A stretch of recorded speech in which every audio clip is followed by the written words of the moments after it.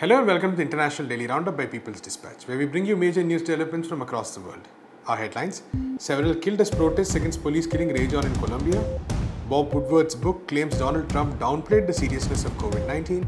Israeli prison authorities confiscate possessions of protesting Palestinian prisoners. Julian Assange's trial comes to a halt over COVID-19 concerns. And four-month emergency declared at Lesbos following fire at refugee camp.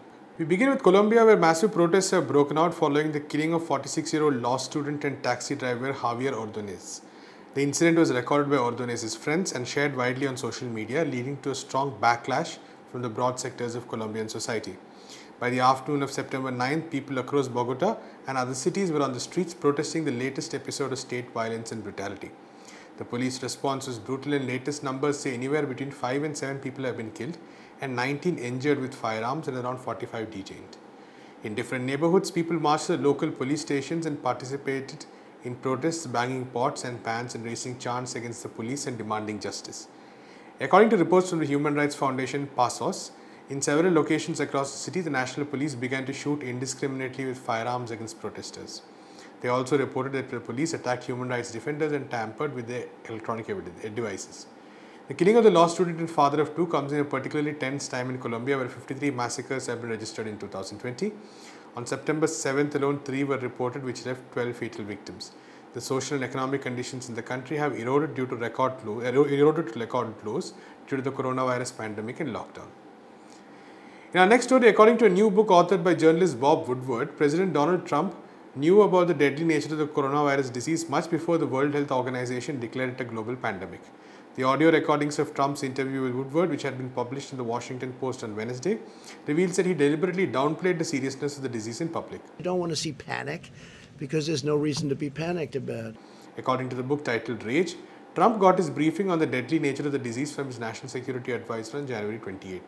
In his telephonic conversation with Woodward on February 7th, Trump had admitted that COVID-19 was more deadly than your strenuous flu. It goes through air, Bob. That's always tougher than the touch. You just breathe the air, and that's how it's passed. It's also more deadly than your strenuous flus, so this is deadly stuff. The book claims that despite getting repeated warnings from his intelligence agencies in February, Trump tried to downplay the threat in order to avoid panic. On February 27th, he publicly claimed that the coronavirus was going to disappear one day. It's going to disappear. One day, it's like a miracle. It will disappear.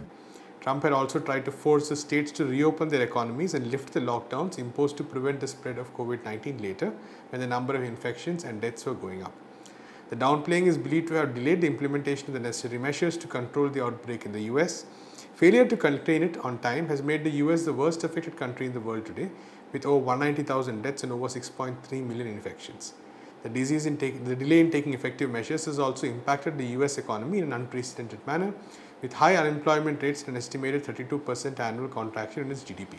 On Wednesday, protesting prison inmates at the Ofer prison in the occupied West Bank woke up to the confiscation of their fans and other electrical appliances by Israeli prison authorities.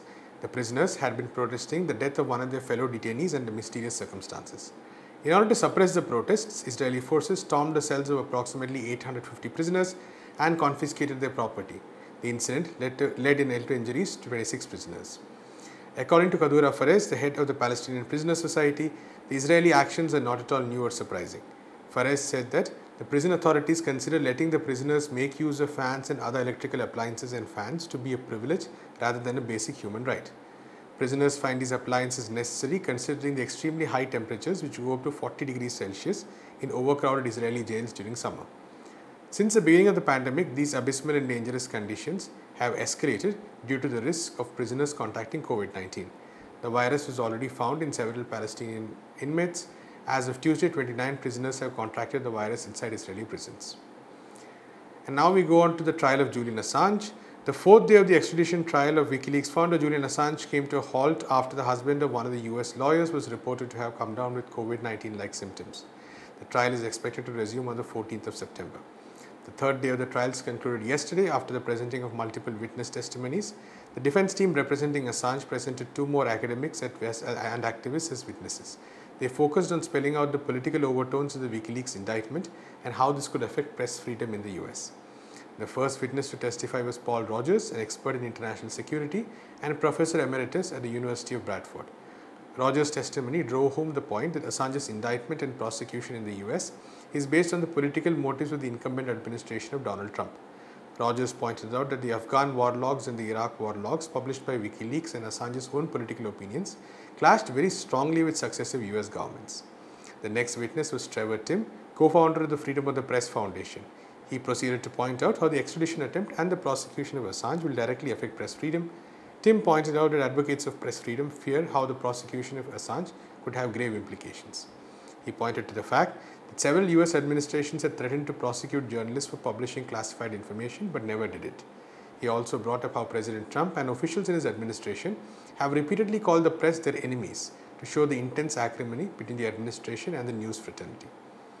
And finally, on Wednesday, the largest migrant camp in Greece in Moria, with a population of around 13,000, was destroyed in a fire, leaving the migrants without any shelter. There are disputed reports about the cause of the fires. The migration minister was quick to blame the refugees and the migrants and told reporters that incidents began with asylum seekers. But he remained tight-lipped on the reports of arson which were aimed at destroying the camps. Meanwhile, the deputy mayor for civil protection believes that the arsonists are behind the fires, telling reporters that the fires were premeditated. He further added that arsonists had taken advantage of the strong winds. In response to the disaster, the Prime Minister called for an emergency meeting for further discussion and sent several ministers for further assessment of the situation. The European Commission President Ursula von der Leyen, in her statement to the reporters, said that the priority lies in the safety of those left without shelter. Moria has been on lockdown since September 2nd after one resident tested positive for COVID-19. Since then, another 35 have been tested positive in the camp. Officials called in extra law enforcement to prevent migrants from reaching the nearby town. A 4-month state of emergency was declared on Wednesday following the fires. The camp in Moria has been a huge source of controversy. Right-wing elements have continuously tried to ensure that the migrants and the refugees who are escaping from conflicts are evicted and deported.